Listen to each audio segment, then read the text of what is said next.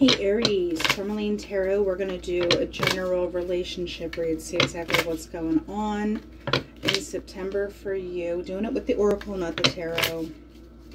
I feel like sometimes that's a little more nuts and bolts. You also know if it's for you or not for you. 1, 2, 3, almost 5. All right, so at the center of it is the woman. Just a person. They only give you guy and a girl in this deck, so you got to work with what you got. So we're looking at this like kind of a scale.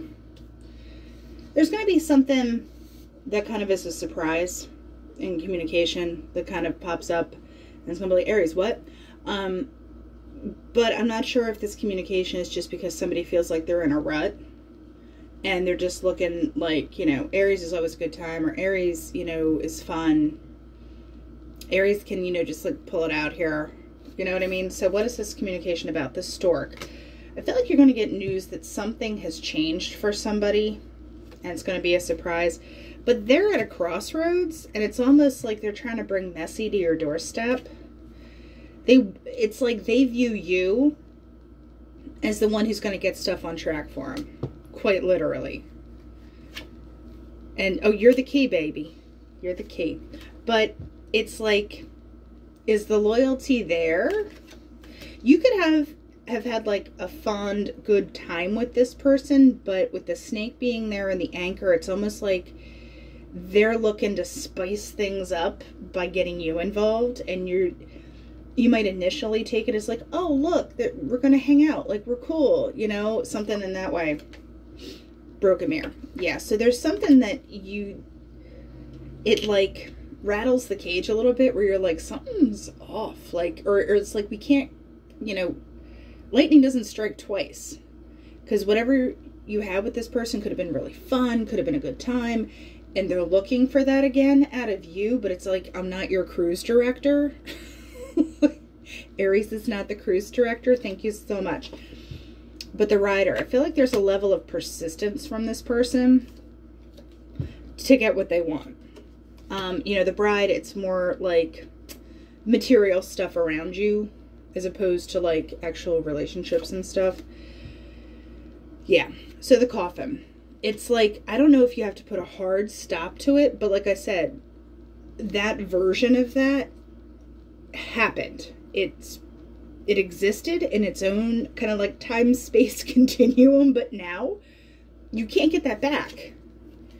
No, the block. And it's almost like, you know, if you want to regrow stuff, cool, but there is a little bit of, you know, there's the thorns, but there's also a pretty flower. So are we going to address the stuff that might have jacked it up in the beginning, or are we going to, you know, just focus on pretty flower and forget the thorns? You know what I mean?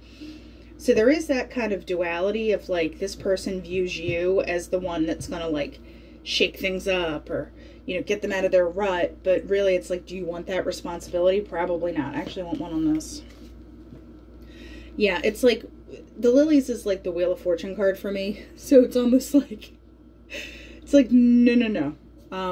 You have other stuff going on. It's like the wheel's turning in your own way. You have your own fate and destiny. It's like they're not part of your narrative anymore. Like they can be like a side quest, but they're not the main thread anymore. So they need to either get over that in some way, or you need to kind of like not let them in to shake your coconut tree. Because I don't know if they really want to get down to the brass tacks and like be like, no. Here's the itemized list of why stuff didn't pan out. Like, are we going to have to talk about this? Yeah. So if they're not willing to do that, I'd kind of keep my eyes peeled in that way. So that's the relationship style of what's going on. So now tarot, let's talk about you, Aries. What do you need to kind of think and do and all that jazz? 1, 2. This one 3 is sassy pants. Okay, here we go.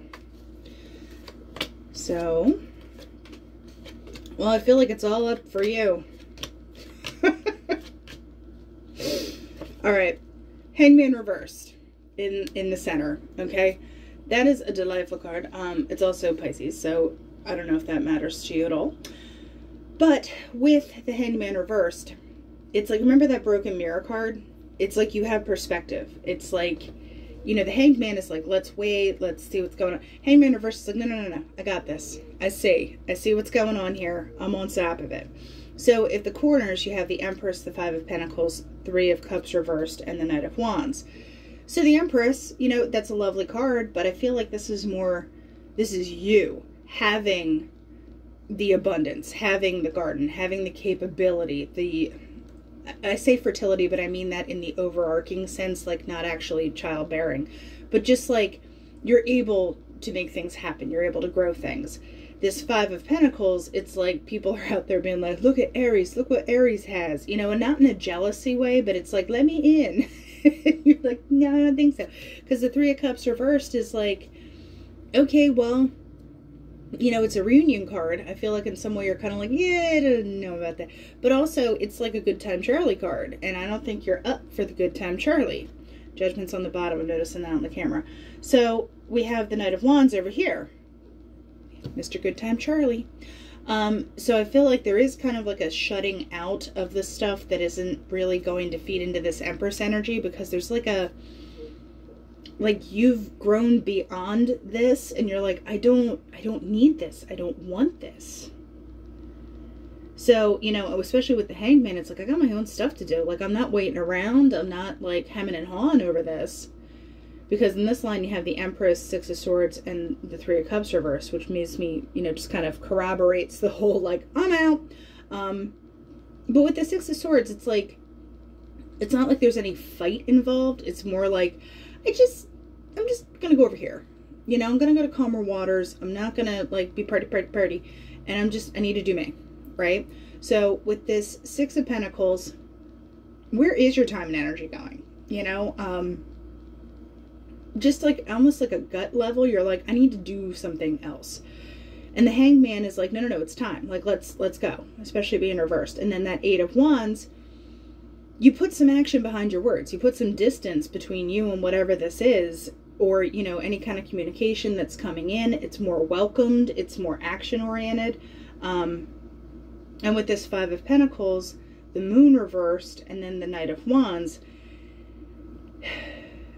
I am going to say if anyone is trying to kind of hold stuff back from you to get back in, I honestly don't think it's going to really work. Because it's like, you know, the Moon is stuff that's kind of hidden and not fully revealed. But with it, it's like with the Moon reverse and the Hanged Man reverse, it's like, fool me once, you know, shame on you. Fool me twice, shame on me. It's like you're not even letting them get to the fool you twice part. You're like, I'm good. And it doesn't even have to be malicious. It could just be like I'm good. I don't really need any other stuff here going on. Also, in this run here, you know, you have the Three of Cups reversed, Eight of Wands, and then the Knight of Wands. This could be like you kind of turn something down and then something else just like kind of swoops right in. And it's like, no, let's go. So I feel like, you know, this Knight of Wands, it does represent, you know, the Good Time Charlie kind of situation. But at the same time, I think in this row here, Empress, Hanged Man, Knight of Wands, this is you being like, no, here's the opportunity. We're doing this. We're getting in there, Tiger. Somebody is not happy that you're not just like, oh, yeah, sure. So what? And you're like, oh, boundaries, population, you. Yeah, Seven of Pentacles reversed. There's like a big, I'm not waiting. I'm not sticking around. You know, it's like you don't need the denouement. You don't need the wrap up. It's like my husband, we watch a show. As soon as the climax of the show, he's like, I don't need to know what happens after. And I'm like, we were here for like 2 hours. But it's the Six of Wands. That is literally like, I'm good. Victory, recognition. This can also be you kind of being up on a pedestal in someone's mind. And you're like, no, I'm not giving you a ladder. You don't get up here on this pedestal. I made this pedestal. I climbed up here myself. Like, yeah, get your own pedestal. Seven of Wands. So I want to find out this Knight of Wands, what's that about? Hermit reversed. There's just such a, I'm not sticking around for whatever this is. Because your efforts, yeah, not sticking around. Two of Wands, or Two of Swords reversed. I see things for how they are. I'm not waiting around for this anymore. I'm being very concerned where my time and my energy goes. If an opportunity comes up that I'm aware of, that I'm keeping my eyes peeled for, bah. Okay? Like you're no one's whoopee. You're no one's security blanket. So Three of Wands reversed. I almost feel like there's just no more waiting.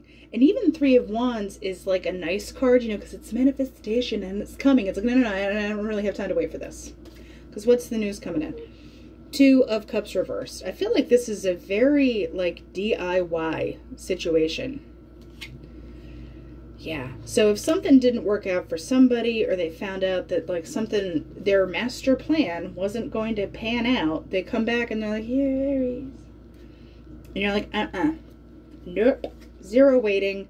We make decisions. We slice and dice, okay? So I'm loving this. It's like a very in control, on top of it energy. So just for funsies, I'm going to do Lenormand. So we have the Fox. That's way too many. We're only going to do these one at a time. The Clover. And these are my traditional Lenormands. And then we have the Mountain, okay? Clover is like it's a quicker kind of luck. It's like a short-term Wheel of Fortune, is what I like to call it. But with the Fox, there's an element of cleverness to it. And if anyone is trying to be clever or trying their luck with you, and I was going to say this is you, but I think this is coming at you. They're just, you know, the Clover, it's almost like, it's luck and everything, but it is almost like, you know, say you have a bread that's made like with all the ingredients, like yeast and like you have to actually like bake it and let it rise and blah, blah, blah, the whole thing. And then you have those like Betty Crocker mixes that you just throw a couple eggs in, you're like, boom, eggs, you know, boom, cake. You know, there's a disparity of the work that's involved. It doesn't make one better than the other. I'm a box mix gal myself, but I'm just saying someone I think is going to be like, Aries, easy peasy. I'll just get back in there. And the Mountain is like, no. I'm sorry. It's that Five of Pentacles energy where it's like, that's adorable. And you like, I feel like you entertain it for a hot second, but then it just kind of like crystallizes that you're like, okay, that's what we're doing. That's what you're about. Not today. So, Aries. We're going to do a little spirit animal oracle. The Bear. Okay. All right. I am indestructible. I honor my intuition and go where it leads. Love and gentleness are my real strength. I never give up. I will succeed. All right, Aries. That's what we have for September. And I'll talk to you later.